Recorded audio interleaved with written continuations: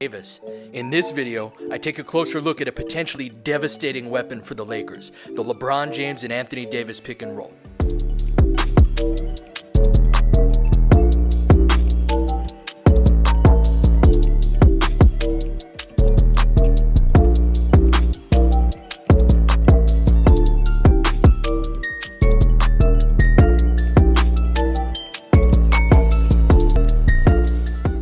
A drop coverage is when the defensive guard fights over the top of a ball screen and the defensive big hangs back in the paint. This is one of the most common pick and roll coverages in the NBA, and the intent is to protect the rim against the drive to the paint while clogging the roll lane for the screen setter.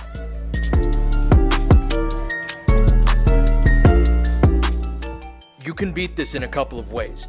First is the pocket pass. There's a window in between the two defenders, and Anthony Davis does a great job of getting to that space and giving his guard a passing angle. He also has great hands and catches nearly everything, even in close quarters. Here's an example of how he'll linger in that passing window as long as he can. A lot of bigs overrun this.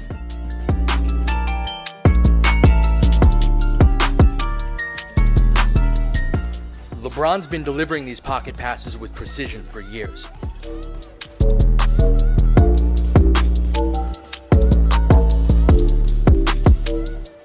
Davis adds an additional passing window by being a vertical threat. We see the pocket pass possibility here, but as he continues to roll, it's the weak side of wing's responsibility to rotate over and tag him, meaning to get in his way.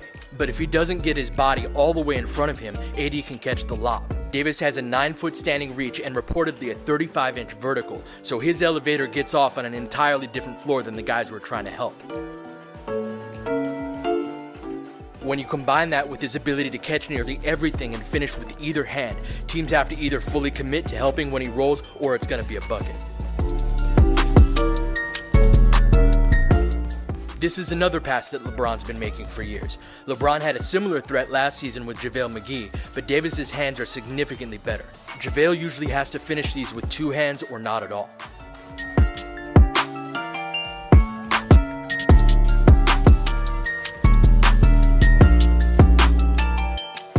The other scoring opportunity is on putbacks. If the ball handler attacks the hedging big, the screener should still roll to the basket, where he has offensive rebounding opportunities against smaller players trying to hold him off.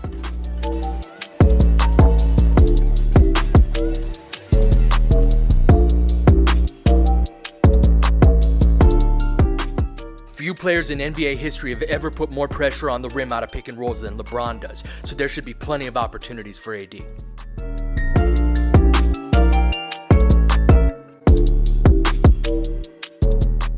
With the defensive big hanging back in the paint, another way the screen setter can beat a drop coverage is by popping out for the jumper.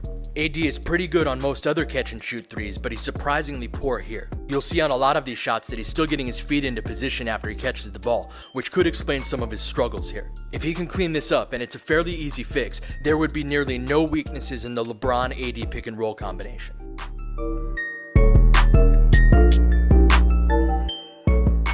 You beat ice coverages in a similar way. Ice is when the defensive guard doesn't let you go middle on a side pick and roll, forcing you baseline. That's what Donovan Mitchell does here.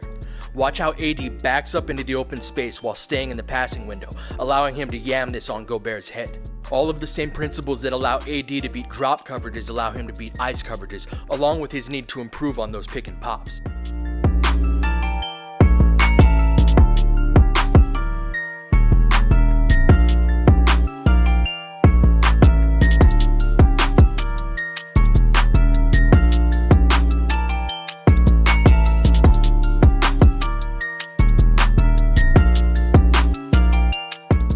If they don't ice the side pick and roll, it's almost an automatic dunk because the help defender has to come from the other side of the court to meet AD at the rim, and that's not going to happen very often.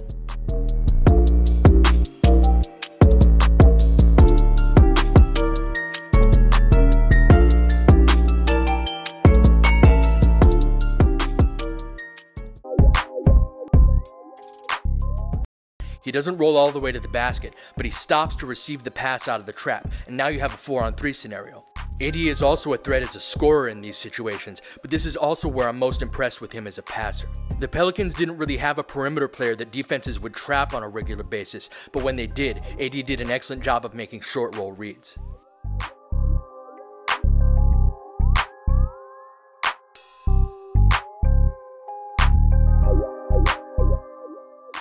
Teams defending the Pelicans would often shock the ball screen instead of blitzing, meaning that the defensive big hedges at the level of the ball screen. He doesn't trap, but he does meet the ball handler much higher than you would in a drop coverage. AD was really good at getting behind the defense in these situations, either by rolling hard after the screen or slipping the screen altogether and getting to the rim before the help defender can rotate. This will work when teams try to trap LeBron as well, making it a much more difficult decision for the defense.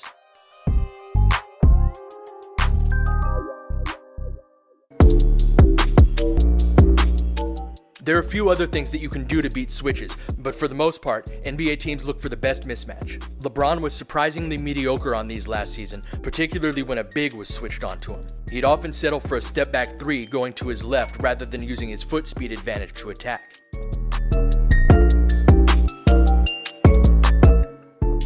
Anthony Davis gives the Lakers another option on the other end of these switches. While you're not going to guard LeBron with a small player, it's going to be a smaller player than who's defending AD, and Davis eats smaller wings alive. He goes over the top of these guys with his length and skill or seals them on his hip. If LeBron doesn't like the mismatch that he has on his end, he can always give it up to AD and Davis is going to go to work. There will be some situations where you can reverse the roles and put AD as the ball handler in these ball screens, particularly when it puts AD in a position to score rather than having to make passing reads. So to put all of this in simple English, teams are going to have to send a lot of extra attention towards the LeBron and AD pick and roll if they want to stop it. That makes it very simple for everyone else. They're either going to have to hit open shots, swing the ball to the open man, or attack closeouts. If the Lakers can build the roster with guys on the team who can do that, they're going to score a lot of points. Laker Film Room is dedicated to helping you experience the Lakers and the game of basketball on a deeper level. If you'd like to support the work that we do and get early access to these videos, you can do so by donating via the Patreon link below. Alright, that'll do it for this one. I'll catch you guys